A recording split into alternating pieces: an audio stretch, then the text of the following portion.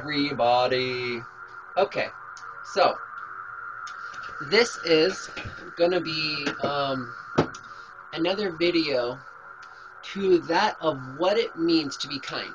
I'm gonna add that to that playlist because today I went to what is it? A place that you obtain things, a corner store, whatnot, a general. Okay, but what I did was I got what I wanted, was preferable for me to get, and then I went to the door because my friend was, well, doing whatever he was doing, and I was just being patient, and well, I opened the door for the people that were coming in and out, and I also was able to read the signs. Not to say that that's something that's really nice, but isn't it? Because now I found out that QT is because that's where I went, is very willing to be preferable to people that have challenges or the characteristic of a disability. But I also was able to wash the windows. It's not my car, but that's not the point. I was able to, which is really cool. And then, well, let me see, actually, because I made a list, and, let me see. Oh, let's see, find a place wherever you are at, because basically, every place that you're at, because the now moment is the only moment, and if you are, a limitless being that is internal or everlasting, that's all there is the now moment. But the way I look at it is every place is an artwork, a piece of art, because that's basically what it is. It's that's basically what it is. But what was I gonna say? Oh, so to be able to, what would you say, enjoy life or find the enjoyment out of life, or what is the preferableness of in living, whatnot, is that of finding the things in that one place that you're at. Maybe you asked for more, like orange or some. Well, I asked for more orange, and just I wanted more orange in my life. And basically, well, the universe, since you're a part of the universe is going to always provide something for you because you're part of it. You are the universe, basically, in that sense of, well, whatnot. But even though it breaks down to everybody is a puzzle and is a puzzle piece, and they fit together to make it the whole thing, and each puzzle piece has a skill and a gift that others don't necessarily are really skilled and gifted in, because they're skilled and gifted in something else that puzzle piece isn't preferably as a high skill set and as within a gift of what that other puzzle piece is skilled and gifted into. But what was I saying?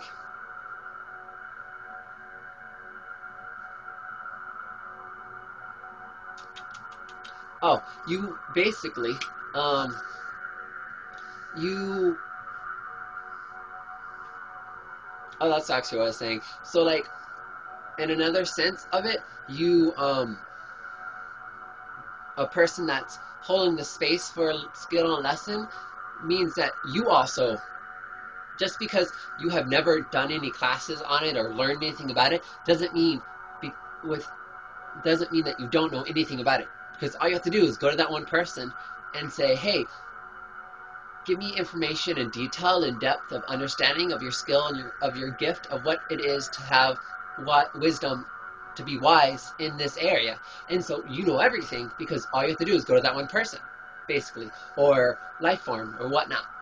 But basically, I went to a place recently, and like okay, orange is in the middle of red and yellow, because they're basically the same thing. And I don't know if I talked about this before, but that's not the point. And so there was a lot of red, and there's a lot. Ironically, I'm wearing a red shirt today. All right. What does ironic mean anyway? I'm not even sure. I just say it. It's one of those things like, oh, that's so funny. It's so hilarious. That's ironic. Or something, I did that funny voice thing where you imitate people, even though I wasn't. But, kind of was. But, that's not the point. Or is it the point? Ha, ha, ha. Okay, but let me not digress any more than I have. So I asked to have more orange, and so I got yellow and red and orange. And, I did this person's number, and it came out to be 6, and he has a lot of 3s and 9s around, and it's ironic. It's funny because if you think about it, orange is in the middle and 6 is in the middle of 9 and 3. But let me keep going here. What I'm saying is basically, if you find at least one thing that you really like about it or you love about it, tell that person. It's really funny when people they talk to their friends and they're like, I really like that person's clothing, and it's like, well, why don't you say that to that person? You might get or you might be, oh, thank you, and then you're like, make that person's day or something like that, because maybe they weren't sure how they looked or they weren't feeling good or whatnot. But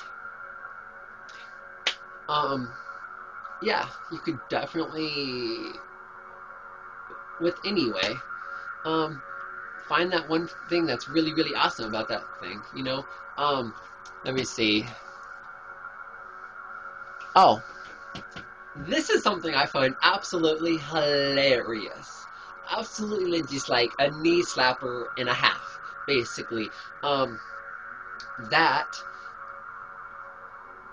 you have to have, people are in the mindset, or they play out this whole thing of, you have to be within a religious context, or you have to sneeze to be blessed. And I never thought about the religious one until I wrote this on my website, and they're like, oh yeah, huh, bless me. But there are some times where I say bless you to people just randomly, like, how you doing? Bless you too. But you don't have to sneeze to be blessed. And that's always gets people to think like, oh, I guess I don't have to sneeze to be blessed. But instead of saying, well, thank you, or bless you, or bless me, because it kind of goes down to the whole mindset of what a spell is, of basically you're saying a spell when you talk, in a way, because you're doing words, and I feel like I'm dragging this video out. No, I'm not. Okay, going back to what I was saying, is instead of saying bless me, to say to other people, well, why don't you bless me? Because that's basically, in a way, you're doing that. I mean, from the context, everything is at a different level, so, and good and bad, so you can go flip-flop or go back and forth seamlessly. To the point of it being that you can say bless me, that you're blessing yourself, but also you're asking others to bless you too. So, I'm not saying don't bless yourself, but what I'm saying is say bless everything.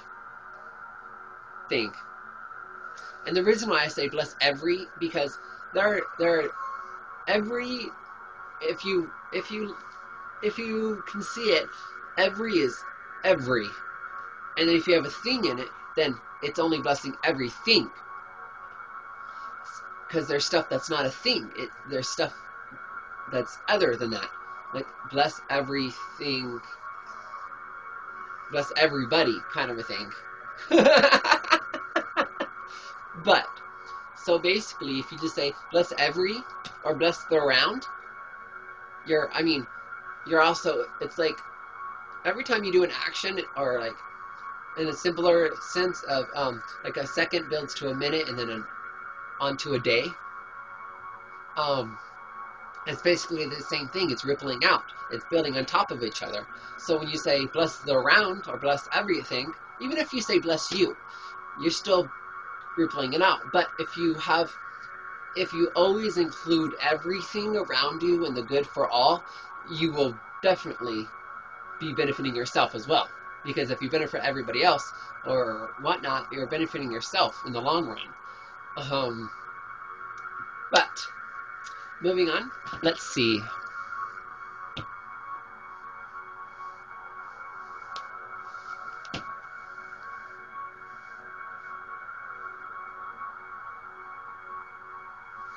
Okay, so basically, I said everything I wanted to say. Thank you for watching my videos, to whomever has watched my videos, or went to my website, or my Facebook, or just listen to me talk, you know. Like, I also, like, when I'm with people, I say thank you. Like, sometimes I don't think about it until after they do something for me, but, like, I say thank you for that, and then I say thank you again. Like, when I'm saying thank you to someone, I'm not just saying thank you for giving me a drink. I'm saying thank you for letting me into your presence. Thank you for allowing me to experience you. Because it's nice to know people appreciate you, isn't it?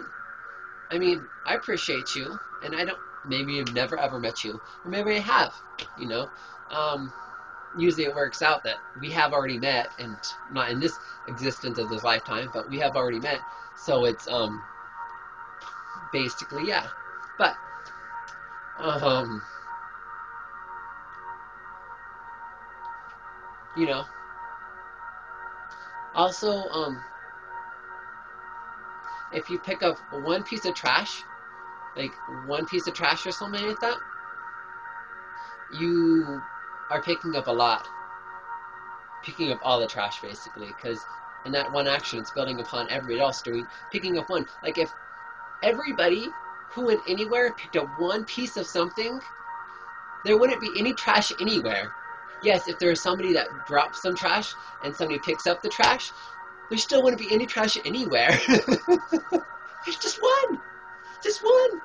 You know, you can cut it in half. I mean, it'd be a little silly, but you could cut it in half, and then, you know, or like instead of taking a cart from the inside the store, I can understand that, yes, it's been in the sun, it's hot, it's not preferable, all that good stuff.